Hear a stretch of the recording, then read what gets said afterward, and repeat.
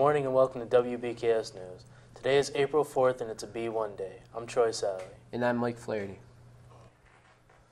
Attention all Kearney parents and students. There's now Facebook, Twitter, and YouTube pages to inform you about all upcoming Kearney events and news. Just go to the Kearney website where there are links for all three. Go to the Facebook link and click the like button and go to YouTube and watch all the past BK News videos. Attention, NovGav is coming.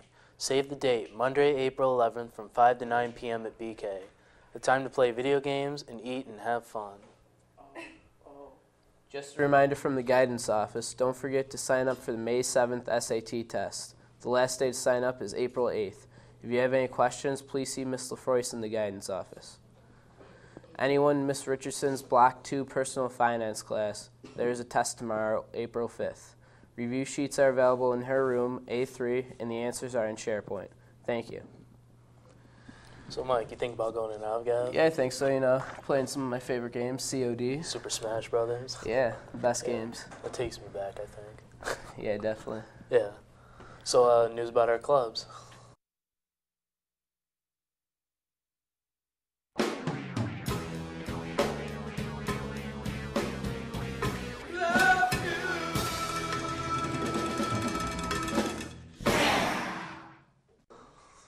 Hello, band people. We'll have a band rehearsal tomorrow, April 5th from 2:15 to 3.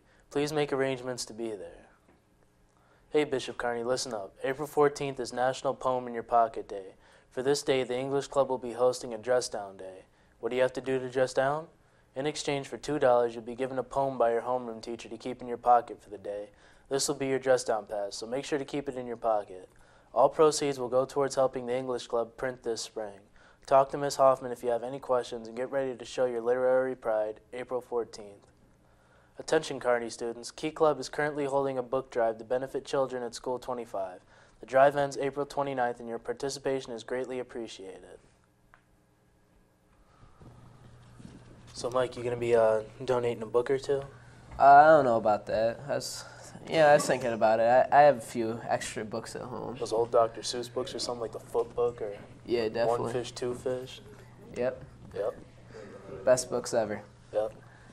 So now let's throw it to BK Sports with Kenny Wynn. BK Sports at the six shorts, on the field and on the court. Now it's a report, BK Sports.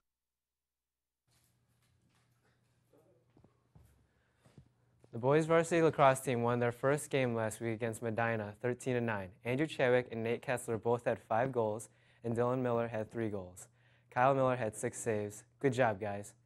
Attention all members of the JV and varsity golf teams. We will meet at the team room at 3 o'clock for practice today.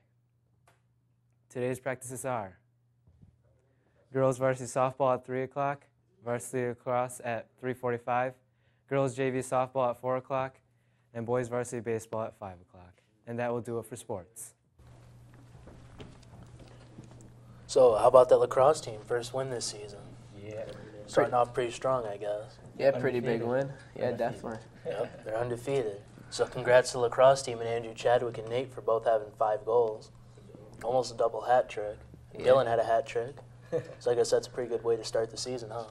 Yep, hopefully we'll win this week too. Yep. Definitely. Sounds like a plan then. So that'll do it for BK's News. I'm Troy Sally.